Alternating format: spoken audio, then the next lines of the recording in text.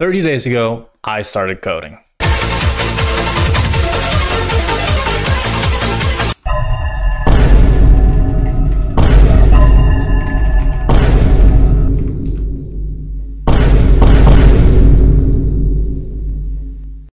Really, though, this video highlights the past month that I have spent programming, and it has been an absolute blast. I go over everything that I've created, everything I've done. Hopefully, maybe you find this either inspirational or educational in some sense, because I have absolutely loved my journey thus far, and I am so hyped and excited to continue to see what I am able to create in the future. For the people that are new here, I am a former pro player, now turned streamer and caster. And for the people that are already here, the reason I've been streaming very little and barely uploading is because for the last month, all I've been doing is coding. I am completely addicted. So it started with a day I just was really like any other. Didn't really feel like streaming, and I thought to myself, I really want to create something. So I found a tutorial, none other by Brackies, where you learned how to use Godot and how to make your little sample game in Godot. Followed the tutorial and didn't really know what to expect. I had this idea in the back of my mind. I really wanted to create a game that's kind of like Swarm, Vampire Survivors, but multiplayer with more of an emphasis on the unique character kits rather than just getting items that make you that strong.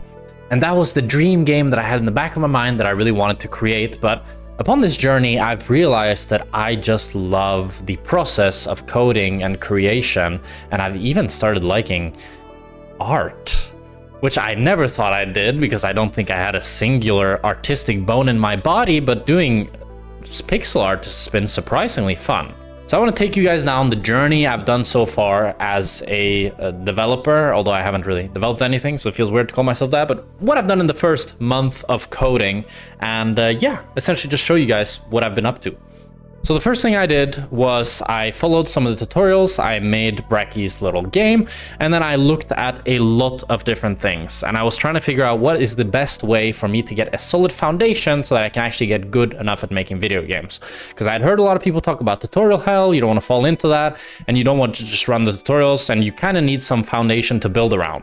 So I discovered CS50, and I am so glad I did. So CS50X, it is Harvard's computer science entry course, and it's taught by none other than David J. Milan, and he is kind of my go, honestly. He's just so good at teaching, so concise, makes it really simple, makes it enjoyable.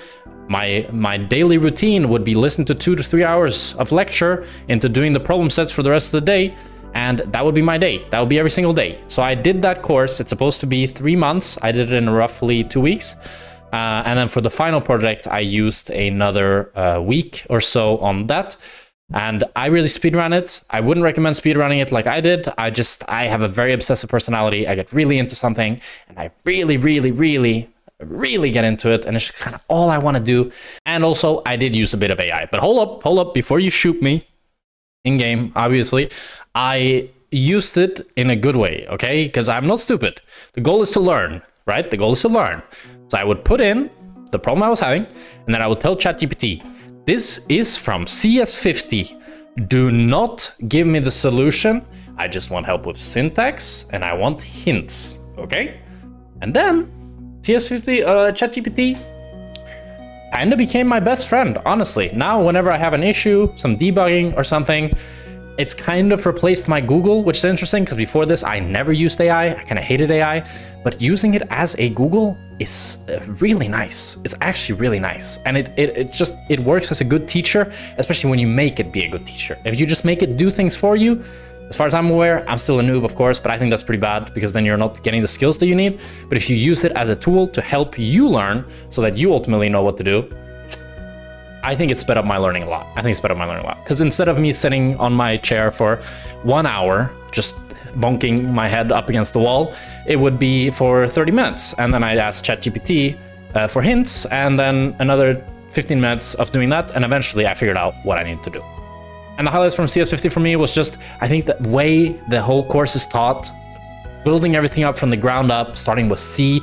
I really liked C, honestly. It's weird now because I'm coding in Godot, which is GDScript, but I really liked C. It just had some pizzazz to it. I don't know fully how to explain it, but I liked that you needed to tell it everything and that it was very like, kind of like the curly braces. I don't know why, I just like them. It felt clear in my head that a curly brace meant that everything was there, while indentation, it works as well, but it's a little bit more confusing for me. Maybe I'm weird, yeah.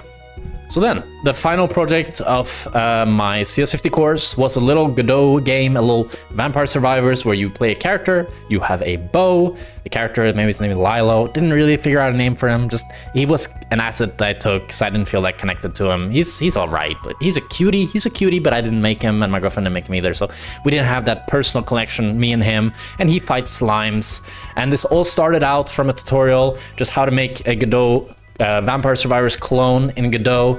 A very good tutorial by the GD Quest folks. I'd highly recommend following that. The problem I had was with this project was I followed this, and then I followed some Vampire Survivors tutorials from Breno. And I don't want to throw any shade, but I think those tutorials from Breno were really bad. Just, he made everything seem so complicated, and I just don't think it needs to be that complicated. And everything was in the player file, like all the weapons. All the weapon properties are in the player. That makes no sense. Like, why does the player need to know everything about every weapon? Just didn't make sense, and it felt like when I encountered that and I tried to implement that into my code and try to not redo what I was doing, but instead add onto it, everything just became so messy. So I ended up trying to cut that project kind of short, just made it 5 minutes. You play, then you encounter a big queen slime that my girlfriend made, and you fight that, you kill it, and you get a little victory screen, and the game is over. I also made a little soundtrack for the game, which is like a 4-second melody that plays on repeat. Worst decision of my whole life. It's so loud, it's so annoying, just constantly plays. So if you play my game, turn that volume straight down. Has a nice sound when you pick up XP. I like that sound. Also has a little sound when you shoot an arrow. It's like it's quite nice. But yeah, the volume, the music. But if you want to try that game, it's on itch.io, link down in the description. I mean, I don't know if you can call it a game, to be honest. If it's 5 minutes, is it a game? I'm not sure. But that was the first thing I made, and I, to be honest, wasn't too happy about it. But what I can share is that I'm way happier with what I'm working on now. Now we are working on Torin, the mage skeleton, which my beautiful girlfriend drew up in pixel art. First, I tried my hand on it. Didn't look the best. I got pretty mugged by my girlfriend. She made a lot better one. But the whole idea is that you play as this skeleton mage, and he's a bit of a cutie, you know? I wanted to be a main character and that he's like nice to look at rather than being scary. And it's kind of this, you know, the swapping of the roles. You usually play as like the cool main character, but instead you're playing as a skeleton. And then ideally what I would like to try to implement that makes it different from a normal Vampire Survivors is that you can summon undead to fight for you. But what I want to try to essentially do is just make a complete Vampire Survivors clone, because I think that would be really good for me just experience-wise, and that's where I want to take this project. And I've been following a different set of tutorials for this game, and I swear, 16-bit dev, that's the guy who's made the tutorials. The tutorials don't have any audio, they just have text, so it's not the easiest to learn from. But the way he codes this shit is the smartest shit I've seen my whole life. It's just, they're so, like, everything is so easy to add on. Right now, I could go and add 5 different weapons, probably in like 5 minutes. While if I were to try to do that in my previous project, that shit would probably take me 5 hours. You know, it's just insane. If you use resources, if you use a bunch of compartmentalized and different classes that all link together. Like, we have this weapon class that has an item class, and then you have the projectile class, and if I wanted to make a non-projectile weapon, I would just make it inherit from the weapon class but have its own properties. It would be easy, essentially, is what I'm saying, and that's super cool and super nice. And one of my big goals for this whole game development journey of mine is I really want to get good at coding well, because I think that would just make everything much simpler. I know that some people say that it doesn't matter how you made it, it's just about making it work. And at the end of the day, that's true, but it's also, I think, it will put you in a hole so many times. And I know from my competitive experience in League that if there is a smarter way of doing things, you should do it the smarter way, because it's always bad to look for the fast payoff now rather than the slow gratification later that will give you a higher payoff. So I'm all about the higher payoff later and trying to build my way up to being a really good programmer. My goal right now is that in 6 months, I'll be good enough of a programmer to make whatever my big juicy head comes up with. Because I have a lot of ideas, and I've loved video games ever since I was a kid, and And learning the tools to be able to make video games has just been so addictive, so fascinating, and it just makes me want to do more things. Now I want to try to do 3D. I want to see how that would work. You know, what if I tried to do procedural generation? That's something I was thinking about, like a 3D procedural generation climbing game. Not Peak though, it would be like a roguelike where it's all about jumping rather than climbing, and it's kind of like more of a platformer, but there's also obstacles and there'll be enemies. Like, just so many ideas in this Tinkerhead of mine, and I just can't wait to see what the future holds. And there's so many things I've learned. I'll link some of the resources down below that I've used.